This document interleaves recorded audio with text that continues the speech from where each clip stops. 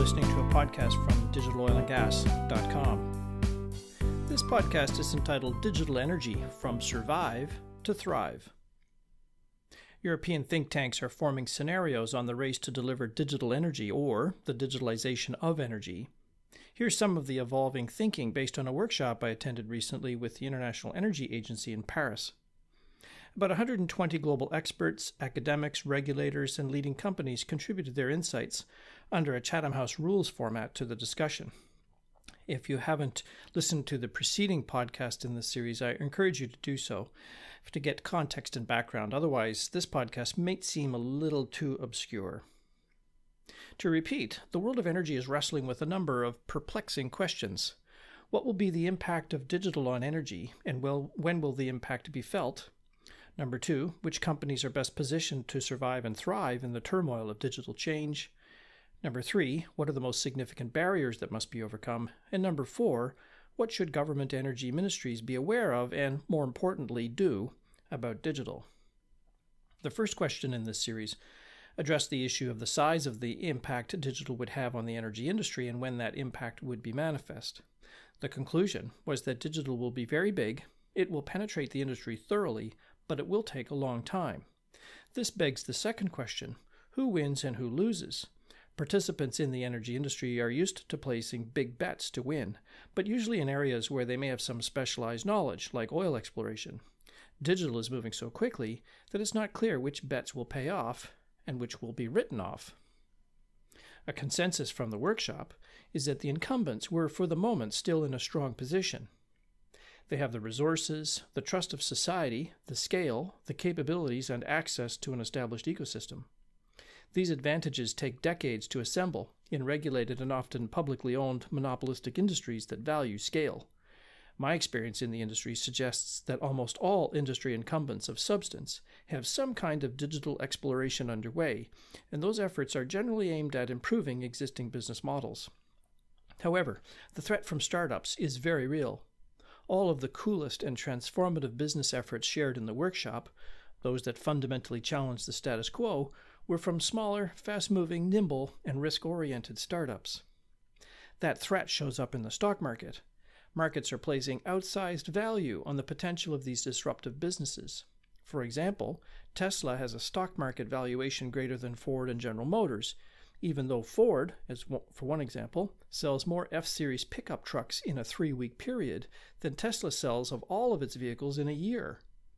The market believes that the Tesla story, that is, sexy, fast electric cars, sold direct, with over-the-cloud software updates, interconnected in a vast learning network to deliver eventually self-driving solutions, is going to deliver superior returns over the incumbents.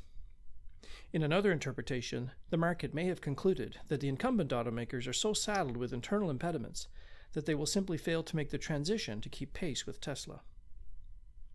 But what if you combined the incumbents with some of these upstarts? Combining the advantages of the incumbents with the disruptive ideas of the startups would be really potent. Policies and programs that promote engagement between startups and incumbents, such as ecosystems and innovation centers, are really helpful. In contrast, government policies that overly coddle the incumbents, block innovation, slow digital uptake, or chase innovators away will exact a longer-term toll. Indeed, the value of some innovations actually grows exponentially the more people use it. This network effect can create nearly insurmountable barriers to new challengers. Therefore, first-mover advantages do matter. Incumbents can be caught out by not getting involved early enough. One key emerging theme from the workshops was the role of data, ownership, and privacy. Pioneering disruptors who are experiencing success do so where they get access to industry data. Their success appears to rest on the notion that the data about an individual consumer's energy use is at least partially owned by the consumer, who can choose to share that data. Regulators in the most advanced economies are therefore forcing incumbents to unlock their data assets for innovators to use and allow that data to cross borders. Therefore, a winning company or industry participant will likely be those that are leveraging data in some way. That, or they will make electric two-seater transportation like bikes and scooters. You heard it here first. Let's turn now to the biggest barriers. Well, we've written about the key digital blockers and barriers in earlier articles, and the 120 assembled thinkers at the workshop added to that otherwise rich discussion of problems. Number 1 are government policies. The most cited barrier to digital innovation was the mashed-up regulatory framework that governed heavily regulated industries. These frameworks favor the incumbents and generally inhibit the movement of data that is often the basis for new digital business models. Number 2 is management attitudes. CEOs of incumbent energy organizations get digital and the potential or threat it poses. So do frontline workers who crave easier ways to work. The problem looks to be getting middle managers to embrace digital change. Number 3 are the demanding hurdles. Internal competition for capital in the incumbents could be damaging. Some larger companies have thresholds as high as $1 billion in new revenue for their company to invest in new businesses, including digital. Few organizations have the prescience to identify with that kind of precision how a digital business will evolve. Who could have predicted the size of Snapchat, Google, Facebook, and Uber? Big incumbents may be their own worst enemy in the digital world.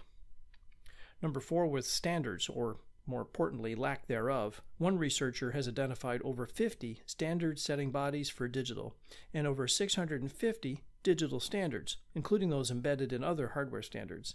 Therefore, there are no standards in digital. The lack of standards is already an impediment and is poised to worsen over time. Finally, are cyber worries. Digital technologies for energy, that is sensors, gauges, and meters, are potentially highly vulnerable to cyber attack, and legacy infrastructure was never designed for digital in the first instance. Cyber risks are now at the board level. Next is what should be the government stance. There are some very early lessons to be taken from the pioneers in the digital realm, and these lessons can inform policy choices that governments and regulators will need to make. Failure to take action could relegate whole economies to be dependent on next-generation software and digital businesses from foreign countries. That can't be good. So therefore, what should governments be aware of with respect to digital? First, the digital sector is moving at an unstoppable and blistering pace. That pace is far faster than sectors have traditionally evolved because it's software-based, not hardware-based. Most companies cannot keep up. A public sector that is oriented more to the rhythm of an annual budget cycle and a 4-year electoral cycle, lengthy public consultations, infrastructure investments that last decades, and dominant legal frameworks that can date back hundreds of years are not well aligned with what is now a 24-month hardware cycle and a software cycle that turns over every 6 months. Next is the pervasiveness of digital. It's impacting everything. At the same time, residences, manufacturing, logistics, healthcare, finance, energy, agriculture. Our world is likely to be unrecognizable in just a few years' time. We better get used to it. Next is policy know-how. There's simply not enough public policy know-how in digital. This is showing up in delayed regulatory responses to digital, knee-jerk reactions to digital innovations, and inconsistent policy positions. Policymakers need to recognize that there are no answers to digital, merely an ever-evolving set of plausible scenarios. And last but not least are the talent issues. It takes a long time to produce a competent workforce in any discipline, including digital, and Western society is way behind in preparing to meet the need, particularly in the technical skills of science, technology, engineering, and maths, or STEM for short. Shortages of key skills like cyber are already emerging. Last but not least is what advice would there be for public policy setters? The entire meeting, in fact, was aimed at surfacing advice. Here's my conclusions. Number 1, visit Estonia. Why Estonia? Because they are the undisputed global leader in embracing a digital future. They've adopted a simple and compelling digital vision for their nation and a set of principles to achieve it. Number 2 is to unlock data, to unlock digital. If governments want to participate in and take full advantage of the rising digital economy, they must unlock the data. This means overhauling outdated regulatory frameworks that make data a private asset owned by those who collected it, the incumbents, and not those who originated it, the consumers. That should not mean sacrificing privacy rules, of course. Number 3 is to create the future workforce. A national digital future does not rest on the premise of a natural endowment like resources. Any nation can participate, provided they have the human capital. Take a look at STEM enrollment and performance on STEM tests to see how you stack up, and change up education to create deep STEM capabilities. Next is to challenge your investments. Lots of governments own energy assets and companies. Challenge them to create a digital future or risk being left behind. Next is to encourage trials. Governments need to learn too. One way is to copy industry and run some field or closed trials to understand digital behavior. Trials may need to be done very transparently so that any company involvement does not create an uneven market playing field. And last but not least, invest in yourself. Build up the policy skills by investing in your own people, recruiting in talented leaders, and leveraging exchanges with the private sector. One thing's for certain, the energy future is going to be a lot more digital, so we may as well get ready. You have been listening to a podcast from digitaloilgas.com.